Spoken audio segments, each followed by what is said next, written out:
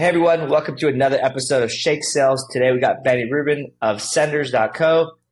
Benny is an email deliverability expert that's been hiding under a bunch of rocks in a cave, but secretly been doing a bunch of volume and working with all types of B2B clients since 2016. So I think you probably launched your service similar to when we launched our company. Um, I think we might beat you on the number of emails, but you probably got more delivered. But anyways, what I want to talk about today is email deliverability in Sure. 2024 and beyond. So Benny, welcome. Sure. Hey, thanks for having me. I really appreciate it. And email deliverability is such a hot topic because people really struggle with it. And the reasons why they struggle oftentimes aren't their fault at all. They really followed best practices, at least they've tried. I think that it's one of those things where a lot of folks can claim expertise, but expertise itself is something that you can gain on your own. It starts with understanding what all the bits and pieces are and then figuring out how it comes together for your own org. What my company specializes in is helping pretty like higher volume senders, folks that are trying to send, let's say 800 to 4,000 or so emails per day. And they can't really go on the rabbit hole, down the rabbit hole themselves. They have to make sure that they would, like stick the landing in a way. Because unlike much smaller businesses that might spend 2 to 6 weeks in a rabbit hole, and that's like, okay. As you Mm-hmm. know, Sujan, when you are running a growth business, wasting 1 or 2 cycles trying to figure things out is probably the most expensive thing on the planet in your world, right? Yeah, it's So what time. happens is folks come to us when they say, hey, we've spent a week or two trying to suss out what's going on or why we can't get to the volume we need or why our open rates are dropping or why this kind of weird thing is happening. Can you fix it? And we specialize in fixing it very quickly, very promptly, and getting them back on their feet, building backup systems and all that kind of stuff. So if anything from this call, I want the folks listening to know that the basics really, really matter. All that stuff that you read about, the SPF, DMARC, DKIM, keeping your list nice and clean, emailing your most engaged or potentially engaged people first and foremost, all these things really do matter. And a lot of the work that we're doing, even when we're working with much larger companies, comes down to those kinds of core elements. So very interesting. I think like what most people think about what all those acronyms you mentioned Mm, after they have an issue, right? right. Like, oh, I didn't do this. Whoops. And I Yeah. scaled too fast. Is it possible from your experience, can you recover from like if you hit the like filters or you start Yeah. getting in spam, can you recover? Have you seen that Yes. be undone? You can recover. I think that folks get a little bit wrapped up in thinking that they're pulling a fast one on the internet, like they figured out some sort of magical hack. But really, cold email is very, very fundamental. It's going around the room and introducing yourself to people in your target market. That's basically all you're doing. And the Federal Trade Commission, which is the governing body of trade for the United States, basically said, yeah, you can send emails around introducing yourself. You can send emails around that tout your product or service. That's not Mhm. illegal. That's not something that you have to be worried about. They give you some guidelines, so I recommend everyone go and check out what the government says you should do. And even if you're not in the United States, these things do matter. But it's not like it's illegal or like some big hack. You literally are using a tool like Mailshake or whatever you're using, and you're saying, you're in my target market.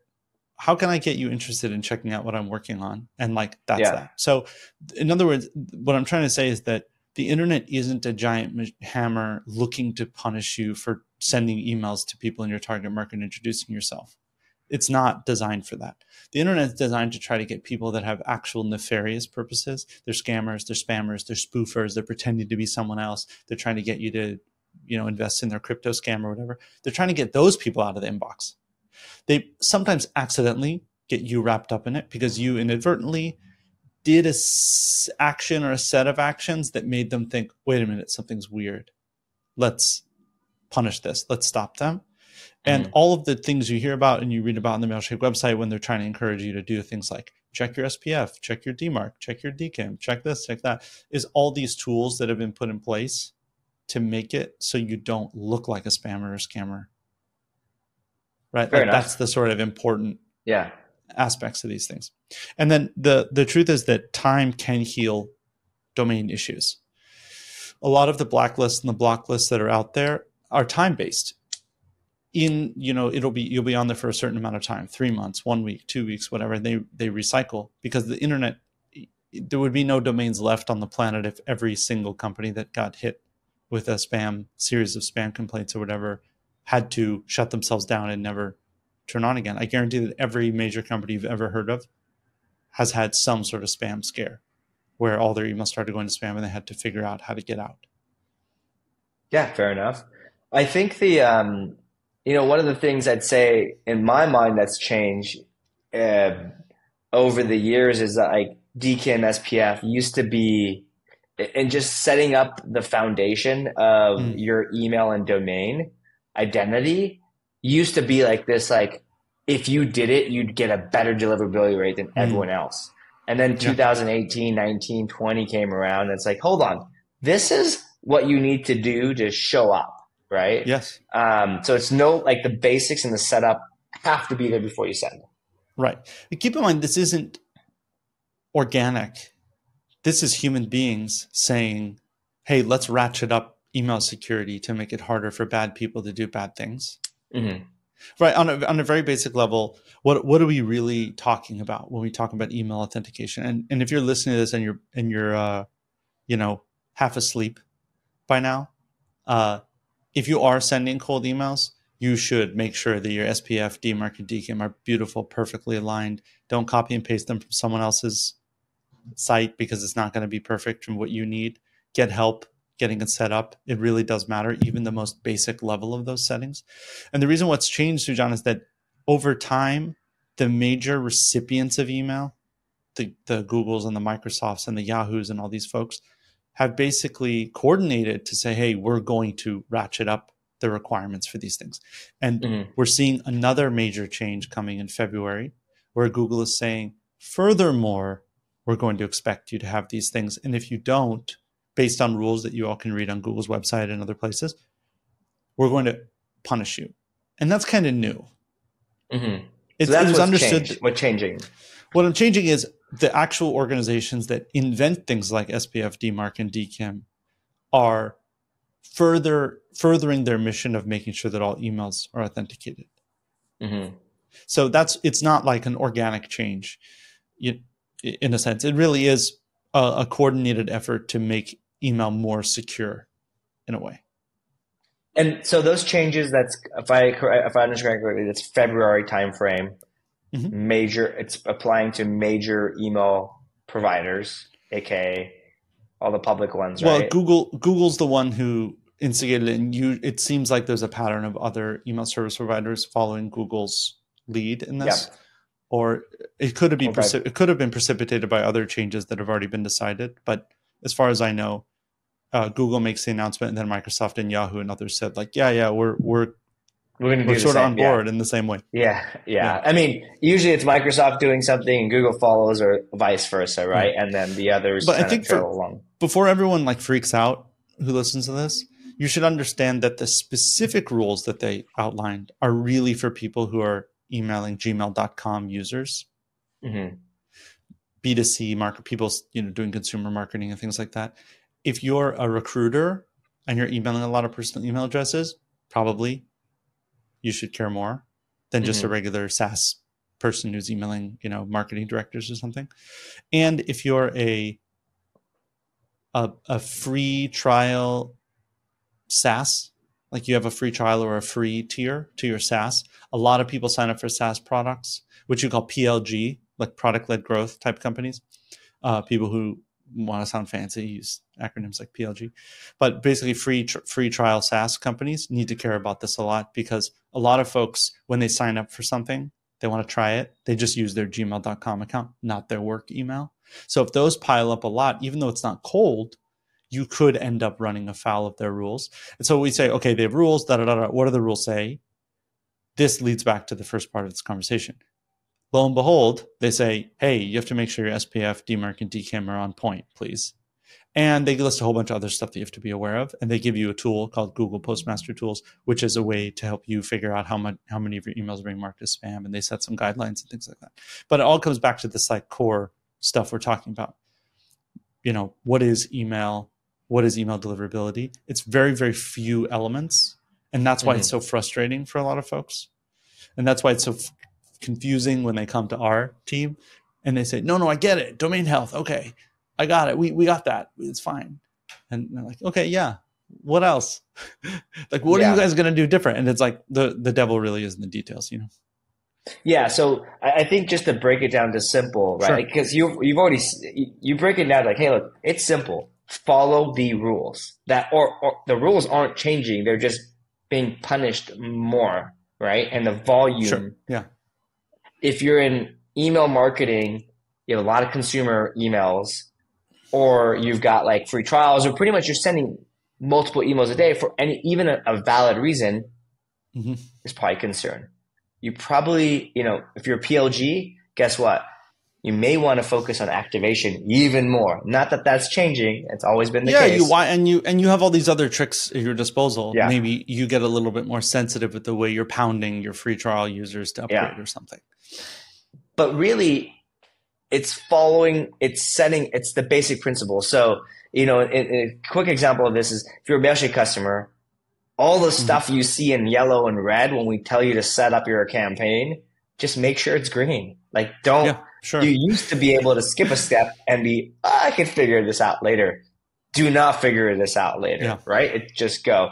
Now, what I feel like here is the internet, and its almighty wisdom, is making a way bigger deal out of this. Not that it's not a big deal, but everyone's like, oh my God, the world is changing. Email's dead, right? And I'm like, wait, hold on.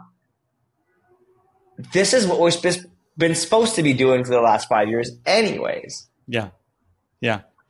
Well, okay, so I can't speak for the internet because the internet doesn't make sense to me either. And also, if you look at my LinkedIn, I also do a skies falling style with my LinkedIn. So you could accuse me of being part of the same problem. I think that people are right to be a little bit concerned and upset anytime Google makes an explicit change, because I don't know how young I look on this video with the touch up button clicked, but I was around when Google made a major change to search and people's businesses got flipped upside down. Do you remember that? Yeah. They made an update and people's business, I don't remember which one, Panda, Penguin, there was all these silly names. Yeah. But they made some update, and I had friends that went from top of Google to bottom of Google. They went from all their traffic coming from SEO to none. And then I had others that were flipped. Hey, we didn't invest a single penny in SEO, and now we're at the top of the search list. High fives. And entire companies were destroyed. So I think people are right to take note when Google makes a big change. So it's good to take note.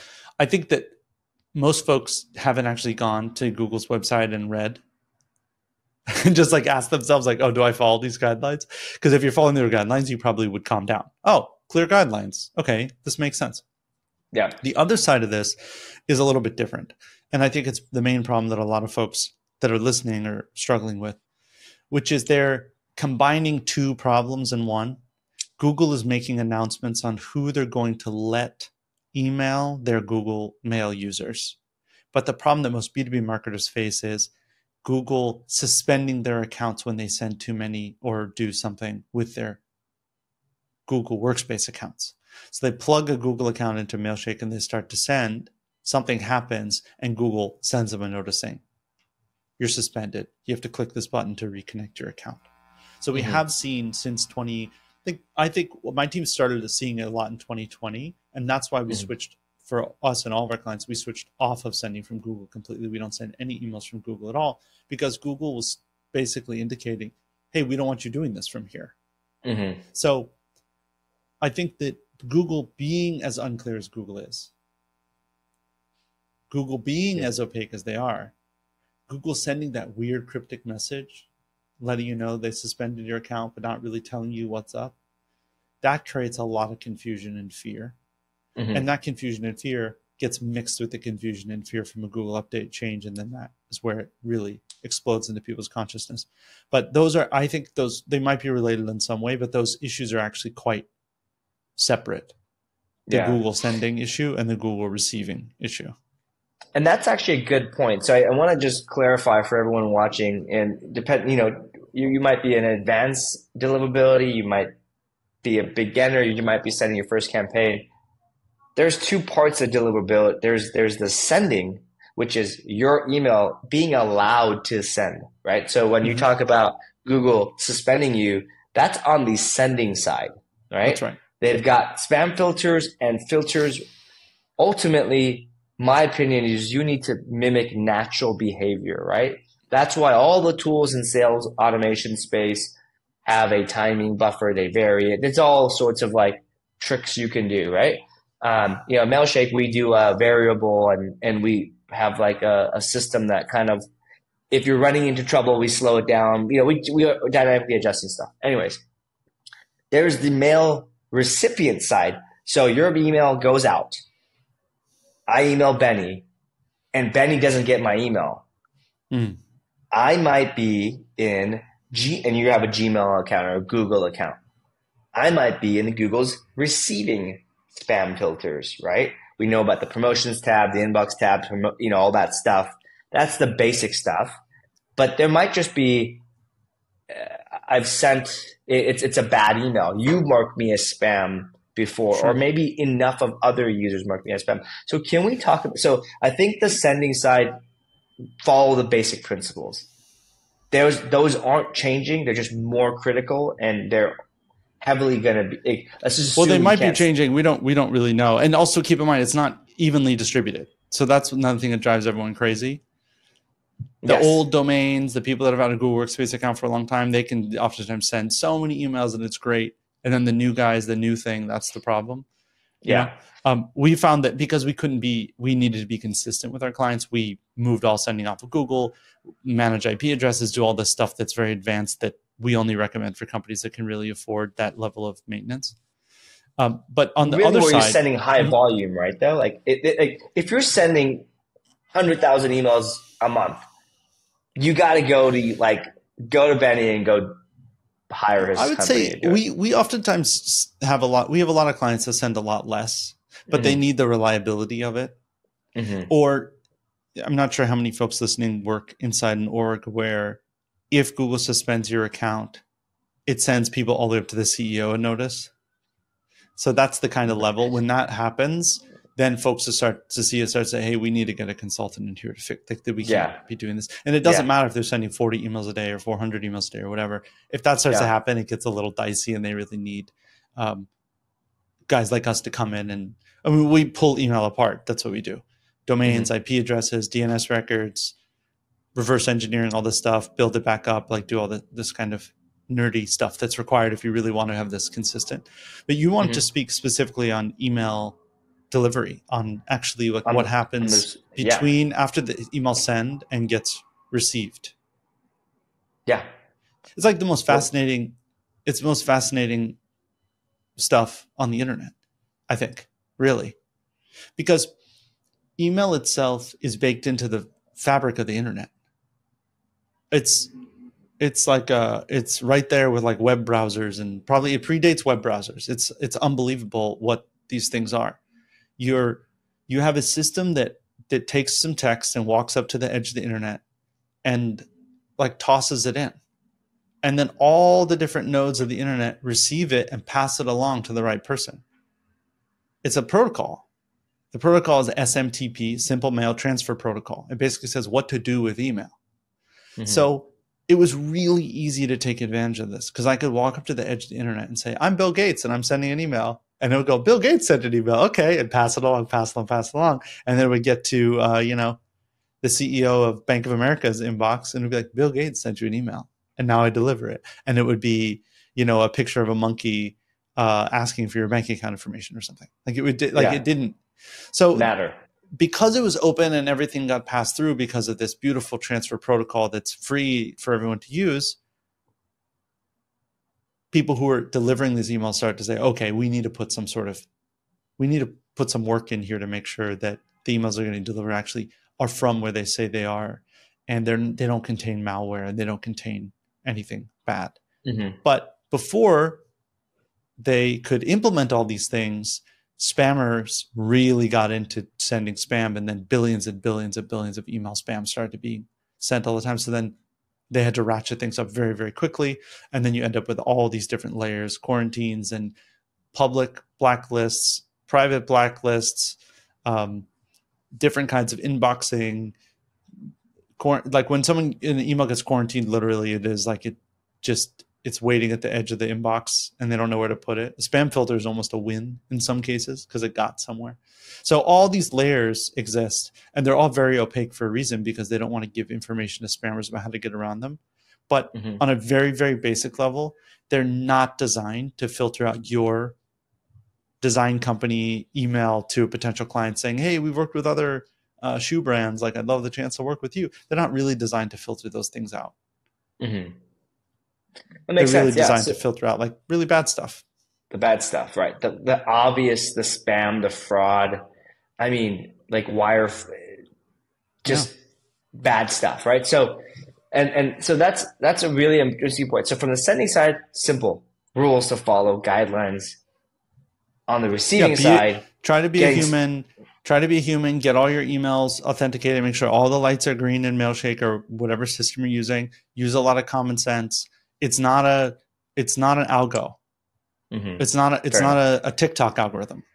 Yeah. You can't follow a guy. Oh, this is how you get around spam filters. Like that's just not how they work. They're way more sophisticated than you are. Yeah. Way more sophisticated. They're looking at fingerprinting. They're looking at domains. They're looking at the path that emails came across. They're comparing things to other things. They're doing all the sophisticated to try to figure out if you are a bad actor or not. And it makes some mistakes, but it tends to get things right. So from a recipient side, let's go just dig into it. What do you think are like kind of like in your mind highest to lowest criteria, or like maybe some top criteria? Like for me, it's like reputation, email body subject, like the copy, right, and the similarity to other emails out there that are being sent. I think that's sort of general uniqueness. Yeah. I think that when folks are doing their email, when they're getting their email set up, we see human delusion almost at its highest. And I'm saying this with a smile. If you're just listening to this audio, I'm being a little bit dramatic. And Sujan, you've been in the same position too. I have weeks where I talk to 30 founders of companies, 30, you know, just me alone. I have a whole team of people and whatever, but and I have another salesperson, whatever, but talk to 30. Not a week goes by where someone doesn't tell me that their product and service is totally unique. And literally earlier that day, I talked to someone else who told me the same exact thing for the same exact product. Sometimes it's 3 or 4 times a week, right? So you are not unique. However, there's something about what you're doing is unique. There is some unique selling proposition buried in what you're doing. And your job as a cold email person is to try to bring that to the front and not let other things distract from that. Does that make sense? That makes sense. Yeah. So you have to ask yourself over and over and over again, okay, if I'm a marketing director, why would I reply to this when I might get 3 or 4 emails that are somewhat similar from the outside? Very similar. And what happens is the reputation, as you said, if you're sending emails that don't sort of strike the right uniqueness or whatever, and we can talk about, I'm sure you have lots of guests that have all sorts of frameworks around how to write good cold emails, so we don't need to go too much into that. If the people receiving the email ignore them, your sending ratios get weird, and then the internet starts to say, maybe this shouldn't be delivered. So your reputation suffers, then over time your deliverability goes down and down and down, and the internet starts to think, okay, well, maybe this is spam. Maybe the reason why no one's opening it or clicking it or doing anything or replying to it is because it's actually bad.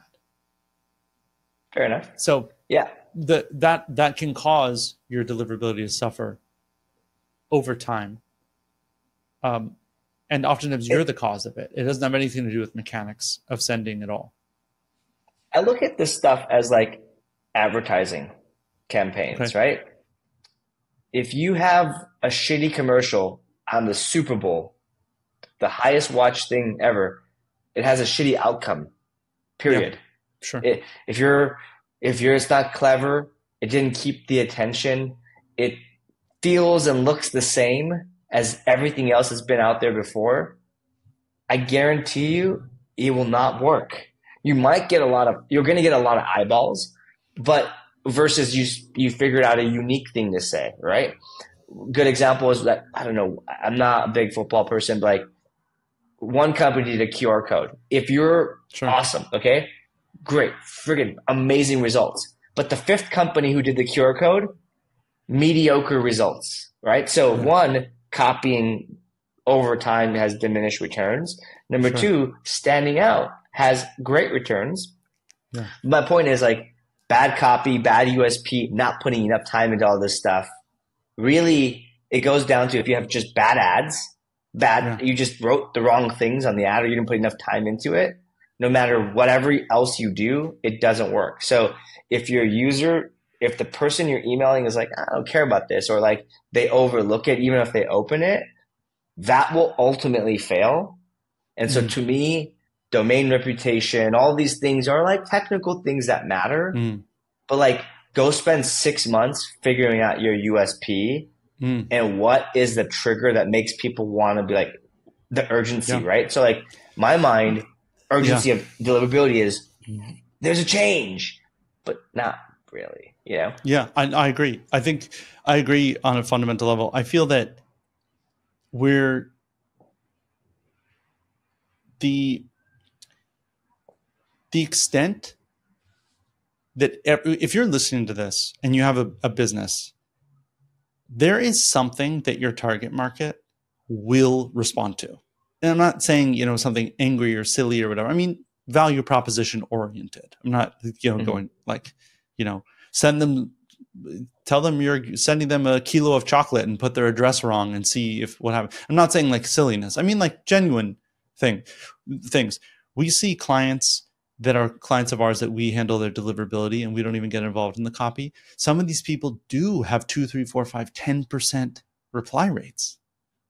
Some of them have 10% interested reply rates. And we're not talking at low volumes. And I wish that my team could take credit for being the geniuses that invented those campaigns. But these are people that spent a lot of time testing at low volumes and figuring out what was, catnip for their audience. So a lot of times what the best things that work are you come up with them when you're thinking really hard about what's going on in the mind of your recipient when they're opening your email. So for example, I get all these emails, we all get them, I'm sure you get them too, that are like, I helped a company similar to yours do blah. That's assuming that whatever parameter by which they're emailing me is the same parameter by which I'm thinking at that time. And that might resonate with some people. It doesn't resonate with me, but that's okay. That might be effective. But I'll give you a concrete example because I want everyone to have some concrete example. Assuming SPF, DMARC, DKIM, all these things are good, your domain health's good, you're not doing anything dumb, like all that stuff aside. It turns out that creative people like to see things. Is that a shocker to you? Not a shocker to you. Does that mean you attach a PDF? No. But that means that if you say, can I share over some of our best work? Can I share over a PDF of our most recent project we did with da-da-da, and we even designed da-da-da to do da-da-da with it? That person actually might be, yeah, I'd like to see that. That sounds cool. Because a creative director or a creative person looks at creative things. If you're right, you know what I'm saying? I mean, that's such a simple example, but so often it's like, do you want to have a meeting with me? Well, I don't know. If your work isn't that great, why would I want to have a meeting with you? It's a very logical thing to ask. Yeah. So you're doing a little game theory in your brain and you're asking yourself, what's actually interesting this person? There's another class of people that are, like me, for example. I'm a founder of a company and I like to get attention because I'm on this podcast, you can tell. And I like people to hear what I'm saying. And then a small number of those people go, hey, this Benny guy, we should talk with him. And that's a win for me. So when people cold email me and they say, hey, we have a podcast that's about da-da-da-da-da. Even if it's for a software that I'm not that interested in, I'll take the call. I'll learn about their software. I'll do a pre-interview to see if I'm a fit for their podcast. They got me. Now I know about their software. Now I'm recommending to my ops person, hey, maybe we should check out this new CRM tool. I'm going to be on their podcast next week, but it looks pretty good. Right? So that's a cold email. They know what their goal is with me. They want to get me to assess their product, but they're not offering me, do you want a demo? No, I don't really want a demo. Yeah. So I think the reason I'm saying that's just, No, go on. I was just gonna try to tie in a bow, but I think you can. So if you're a founder, getting pitched a freaking demo or a meeting, never gonna work. Like, do you want a meeting? If I told you, hey, Benny, come on my freaking podcast, I got 7,000. You're gonna get 7,000 listens. That'd be awesome. That might be awesome, and we might have to have a meeting. But the outcome is, I started with that, right? One of the best things I've seen, like, one of the things you were talking about, like, okay, and I want to wrap this up because people are probably fading or like either their heads explode or no one's listening or watching right now. One or the other. We like both outcomes. We'll take it. But like, you could also be smart with the timing of stuff. So like right now, everyone's budget conscious. They want growth, but they want to maybe do it a faster way. So like, if you're pitching people, maybe that's the angle. It's time based, right? It's a theme that's happening in maybe the US, the world, what have you. Those are ways to kind of fit your thing in. But I think the people who ask questions in emails, one, their emails are shorter, and in my opinion, you're more likely to get a response because it's a yes, no, like I'm interested. Sometimes you're curious. Yeah. But again, everyone listening has a different target audience. So generalized advice doesn't really work. For example, we've done a lot of emails into law firms. Well, your email can be very long. Why? Lawyers value their time, but they read very fast. Which means if you have a product or service that aims at lawyers, go into some detail. Tell them exactly why it's unique and why they should care.